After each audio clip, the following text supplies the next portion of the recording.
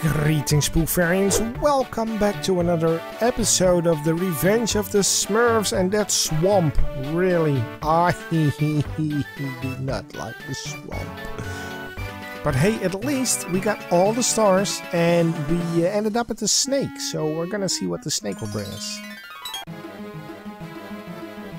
Oh, I fell down.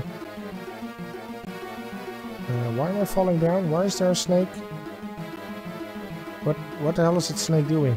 There. Can I jump up too? No. Oh! It's on your head. Haha! And you're there, but you're up there. And I cannot jump high enough. Oh. I gotcha. I gotcha on the head, buddy. So it's not that difficult. Oh. He says while he dies. I shouldn't have jumped down. I should have stayed up there. Because the snake is up there. And I cannot jump high enough to get up there. Snakey, there you are. Pooh. Now he gets up there, so we gotta wait. He's gonna go from left to right. And we basically gotta wait for him and then...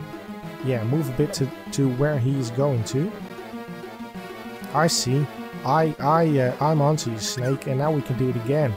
Oh, and now we can do it again, and now we can do it. Fuck. So you can do it again, a couple of times. Oh man, that snake is evil. Come back here, buddy. No, what am I doing? Run. Oh, so it's not. It is difficult to do it several times in a row. Yeah, it's probably down there now. So now he will probably come back up here. Why am I having so much issues with this freaking snake?